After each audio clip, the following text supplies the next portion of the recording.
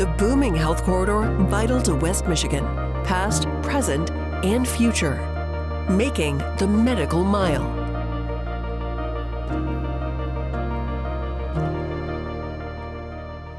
The Medical Mile. It's become as much a part of downtown Grand Rapids as DeVos Place, the Van Andel Arena, and Grand Valley State University. But it didn't start that way. It started as a vision to give Grand Rapids a strong economic base founded in life sciences. But it would take investment and patience. One of the founding collaborators, Dave Van Andel, president and CEO of the Van Andel Institute, made that very clear over the years. Here he is in August of 2007. This is a marathon, not a sprint, and we knew that going in that this was going to take a long time to develop all this. What we didn't know was how much could be accomplished in just 15 years. This is what would become the Medical Mile. Through investment, collaboration, and construction. I'm not sure what we thought. I knew it was going to be a long haul. Dave Van Andel, chairman and CEO of the Van Andel Institute, remembers the beginning of the expansion of the Medical Mile 15 years ago. We started with nothing, really. I mean, we started with an idea. An idea that by pulling together the medical community, Grand Rapids could create a life sciences corridor that would give the city a strong economic base. I knew that it was going to take a long time to make the initial investments and begin the work of changing, if you will, not just the discussion, but what it is that we're doing. What they were doing was collaborating. We had to change the way that people thought, and then we also had to bring all of those disparate groups together to rally around this concept. And they were building. In 2008, Spectrum Health opened the Lemmen-Holton Cancer Pavilion. The work we're doing here impacts multiple generations. In 2009, the Van Andel Institute completed phase 2 of their research facility. And as talks continued around expanding the Medical Mile, it soon became clear they needed a medical research school to succeed. The educational institutions help bring in federal dollars and grants and other kinds of resources, and a medical school is the key to a lot of that. Dean Aaron Souza understands the role that Michigan State University played in moving the Medical Mile forward. One of the things about a philanthropic community like Grand Rapids is it can push institutions together to collaborate. This is a team effort. In 2007 came the announcement that MSU's College of Human Medicine would be based in Grand Rapids. Ready? Go! In 2010, MSU's Med School opened their new building at the Secchia Center on Michigan Street. And since then, it's pumped millions into the local economy. The Michigan State part of the Medical Mile brings about $350 million into the Grand Rapids community. Much of that is through federal grant money that wouldn't otherwise be available without a medical research institution like MSU. That's a lot of people going to lunch. That's a lot of people who are here to do things in West Michigan. We feel really good about that. We're a land grant institution. A part of our job is to help the community, and economic development is one of those. But MSU wasn't the only one taking up new residents on the Medical Mile. In January 2011, Spectrum Health opened the new Helen DeVos Children's Hospital, which would become home to some of the biggest breakthroughs in childhood cancer and diseases. And now we have a treatment for kids here in West Michigan, but also throughout the world. In just 4 years, between 2007 and 2011, the Medical Mile went from this to this, and it was just getting started. With the purchase of the Grand Rapids Press Building, MSU was able to continue their plans to develop the corner of Michigan and Monroe, literally turning the corner for the Medical Mile. In 2017, MSU opened their research center. And in 2021, the Doug Meyer Medical Innovation Center. The Medical Mile was not only changing the skyline of downtown Grand Rapids, it was changing job opportunities. Investment in the buildings was done. We all knew that once that was accomplished, then it became the challenge of populating those buildings with the minds and the bright people that go along with that to make it come to life. It was time to invest in the people who were going to make the Medical Mile a destination for healthcare and medical research.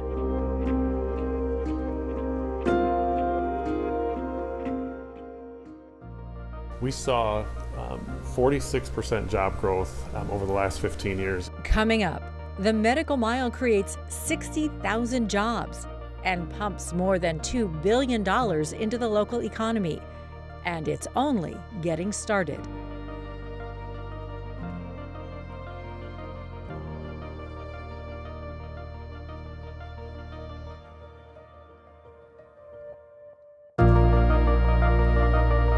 Making the Medical Mile.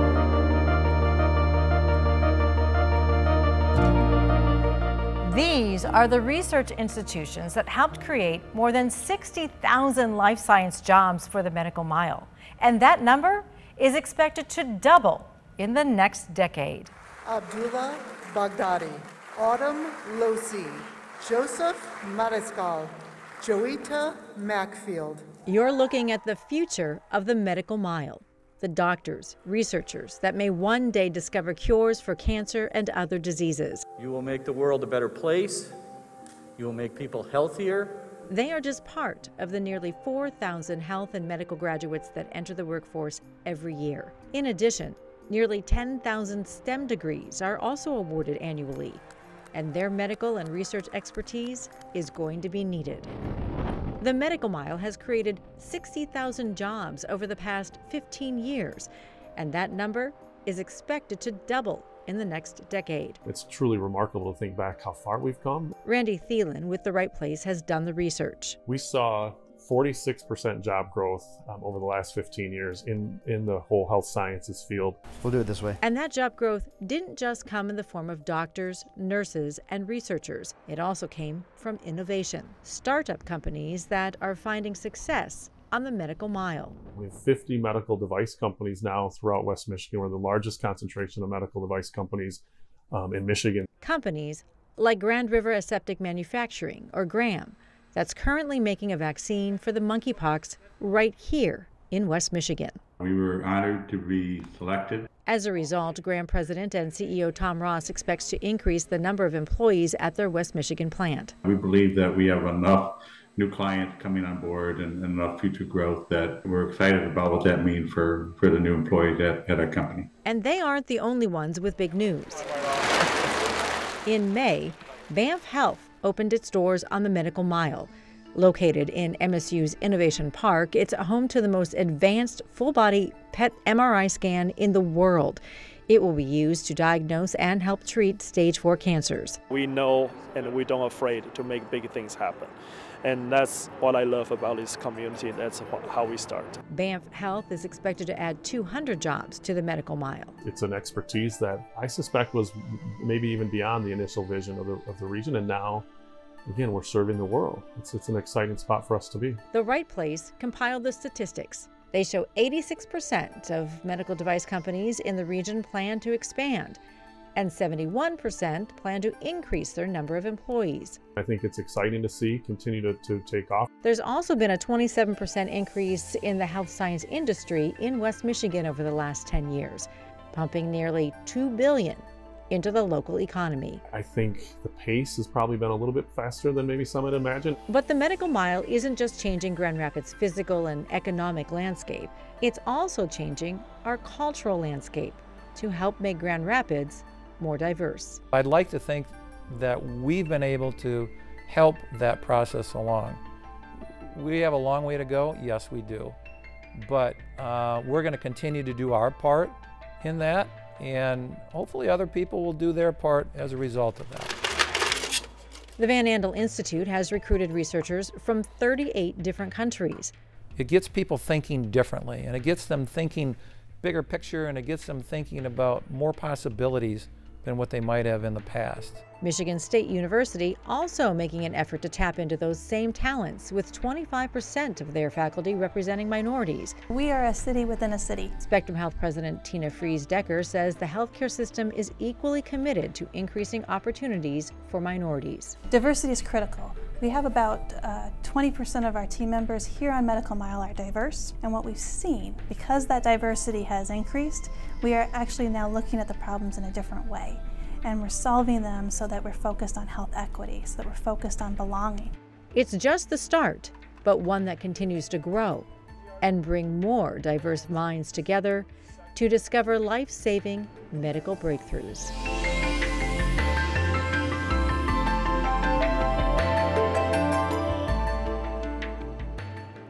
It's no longer a question of if for me, it's only a question of when we make that next discovery. Coming up, the Medical Mile isn't just creating jobs. Medical breakthroughs become the cornerstone of advancement when the making of the Medical Mile continues.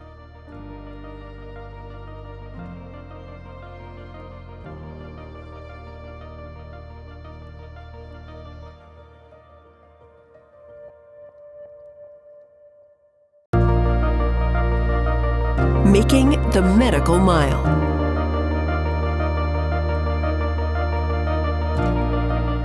The Medical Mile is not only making an impact on Grand Rapids' economy, it's making an impact on the world of medical research. And the Medical Mile is quickly becoming known as a place for world-class healthcare and where life-saving discoveries are made.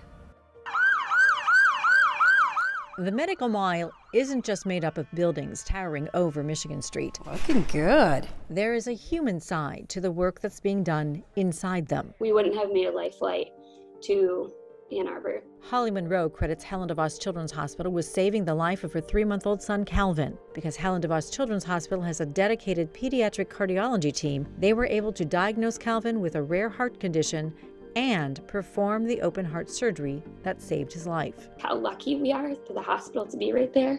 I love it. Children from across the United States and even the world come to Helen DeVos Children's Hospital for specialty care they can't find anywhere else because of the collaboration happening on the Medical Mile. I just think about the relationship that we have with Andre Bachman and Caleb Bupp. You know, a scientist and a geneticist came together to figure out a new genome, which is truly amazing. And now we have a treatment for kids here in West Michigan, but also throughout the world. Those types of breakthroughs are happening up and down the Medical Mile. Michigan State University researchers discovered a treatment for melanoma, the deadliest form of skin cancer. MSU researchers developed a drug that reduces the spread of melanoma by up to 90%. That's just one of the many discoveries made on the Medical Mile. The list includes dozens more. It's interesting to think about. MSU's Dean Souza says a cure for cancer will be found on the Medical Mile, but it won't be just one.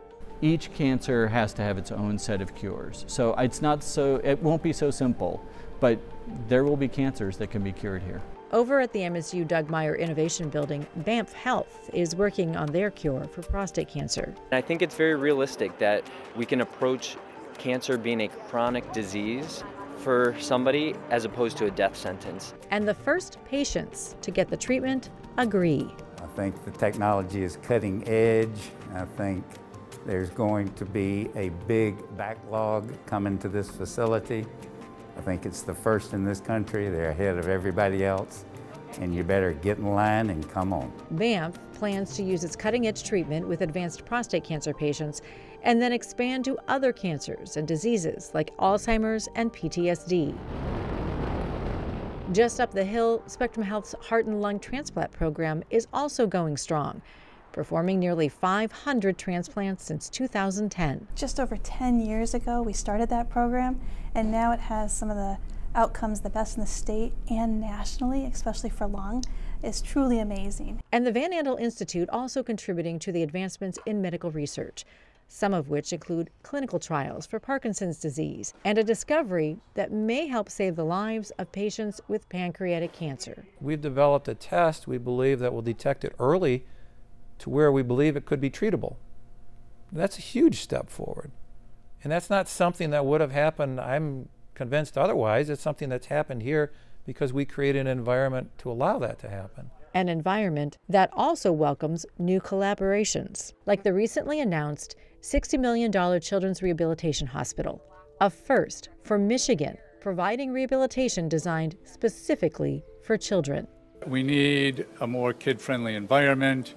We need a lot more space to do it, and with that, we can provide a deeper, richer care for these kids and the families. It's a partnership between Mary Free Bed Rehabilitation Hospital and Spectrum Health, a partnership Randy Thielen with The Right Place says shows the growth potential of the medical mile. It's truly remarkable to think back how far we've come, and then as you pull back and think more regionally, it's not today in Grand Rapids, it's no longer the medical mile, it's medical miles. Making room for even more advancements, treatments, and discoveries.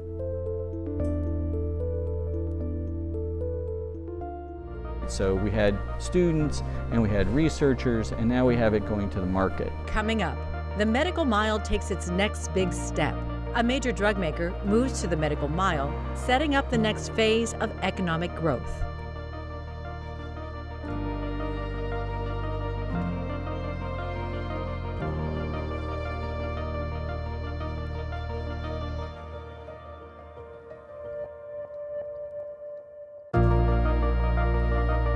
Making the medical mile.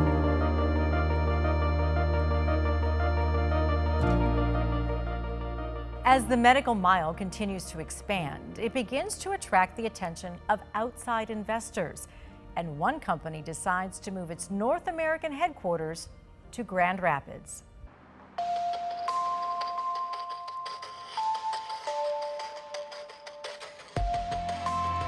The medical mile built its foundation on collaboration, healthcare, and medical research.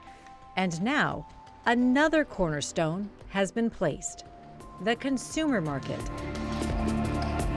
International drug company Perrigo has relocated its North American headquarters to the medical mile. The drug company, which makes generic brand medical products, will add $45 million to the Grand Rapids economy and raise the bar for new businesses to call the medical mile home.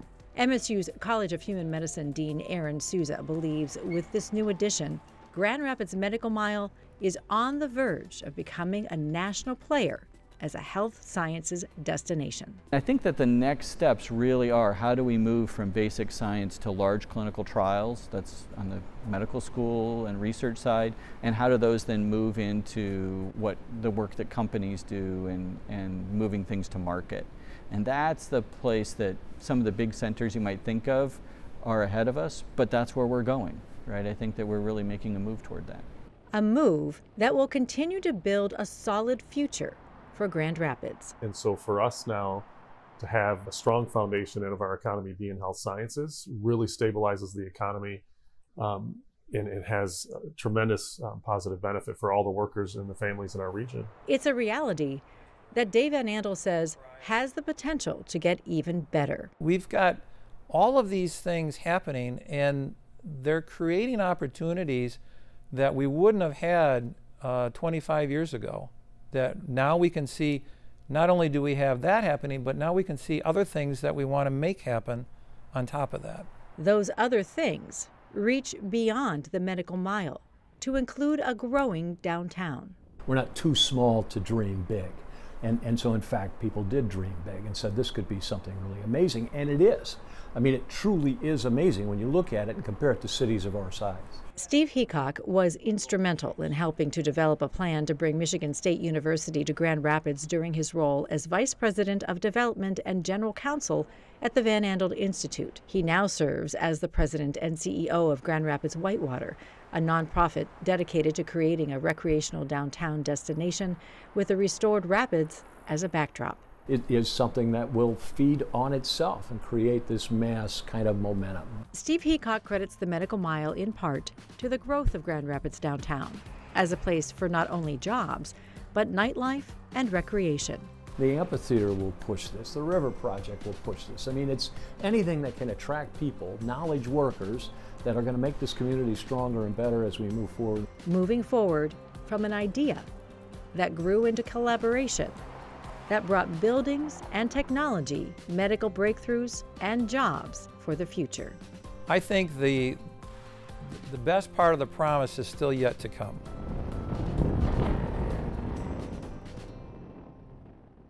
You've been watching Making the Medical Mile. It's been an impressive 15 years, but there is still more opportunity to grow. And if Grand Rapids can accomplish this much in just over a decade, imagine where the medical mile could be in the next 15 years.